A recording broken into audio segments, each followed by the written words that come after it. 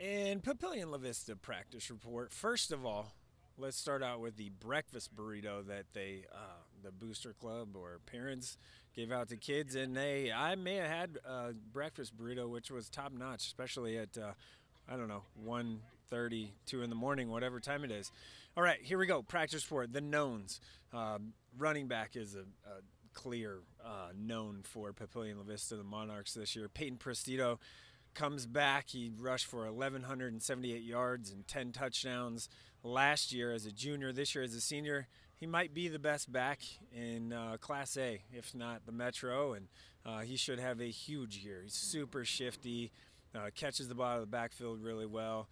Really liked what I saw from Prestito today at practice. Also, Jordan Barrientos comes back. He's a senior, 513 rushing yards last year and 3 touchdowns. So the running back position is pretty dang good for the Monarchs this year. Quarterback, Taven Pearl is a senior. He threw for 1,434 yards last year, 16 touchdowns. He is going to be pushed a little bit by Cameron Leggett, a sophomore. So there's a little bit of a quarterback battle, but they feel good about both quarterbacks should something happen, or even if Pirtle wins the job and probably the front runner at this point. The top 4 returning pass catchers come back for 2023 based off of 2022 stats. So you have tight end Eric Ingwerson headed to Pittsburgh. Man, he's pretty good. Really impressed with him, and one, his blocking ability, but two, his ability to catch passes is something. He had 175 yards last year receiving and only 3 touchdowns. Look for that to really dramatically improve. But at the wide receiver position, they return a lot. Isaac Pomeran, as a junior, he had a team-leading 450 yards and 5 touchdowns receiving last season. Owen Bogatz is as clean of a route runner as it gets.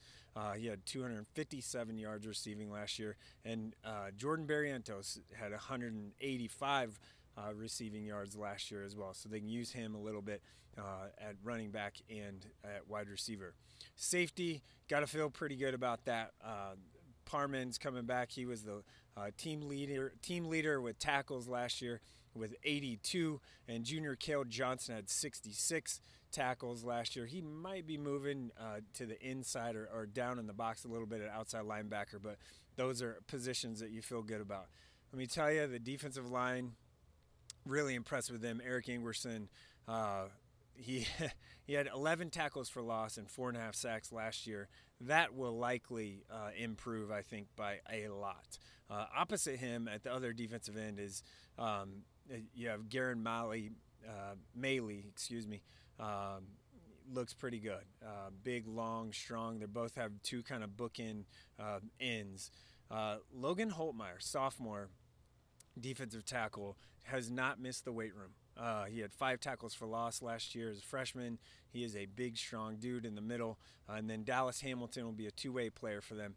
He'll be starting center, started at center last year for the Monarchs as well. But that interior, that front 4 looks pretty good. The unknowns, linebacker is one. I think they lose their second leading tackler and Josh Robles.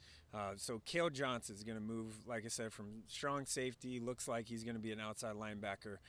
That will be kind of a question of who fills kind of that role and eats up those tackles from Robles last year. And Cameron Hamilton's a senior.